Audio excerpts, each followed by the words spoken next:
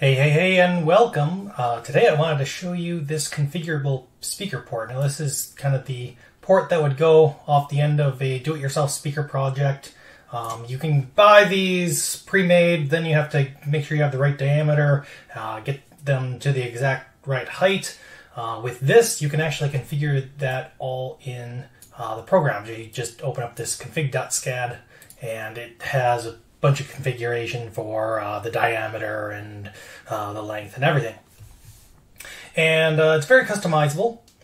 You can, of course, print this off in wood filament, and if you do that on your 3D printer, you can sand it, you can stain it, you can paint it however you want.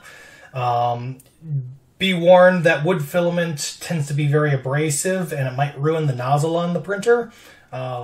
Nozzles don't cost that much if you just kind of calculate those into your cost. You know, it's not that much.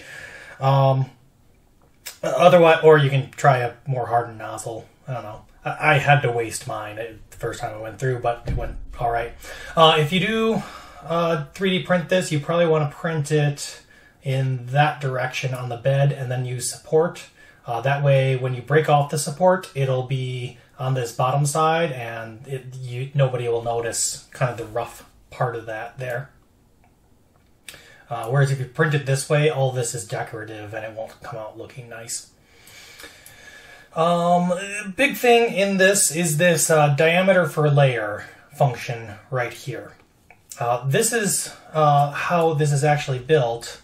Is kind of like if you ever played around with a graphing calculator. You would plug the equation in and then it would come out with a line. So this, you can see that it's built up layer by layer the same way a 3D printer would do it. And it's just figuring out that for this height, it's going to be this diameter, and then it just iterates up the height.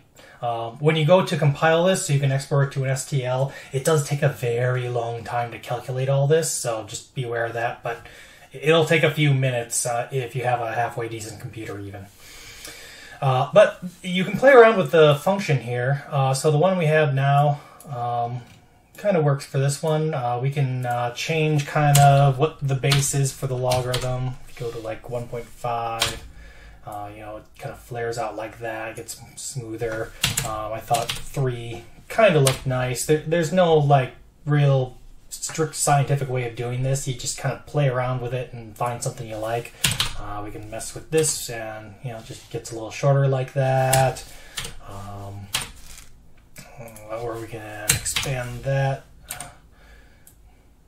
Just flares way out again.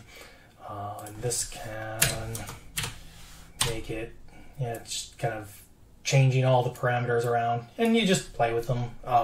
When you fix your config to be the right size that you want, you'll probably want to play with that a little bit and find something you like. Anyways, that's kind of this project. It's up on or Thingiverse rather. You can download the OpenSCAD file off of there. I'll put a link in the description. Please enjoy.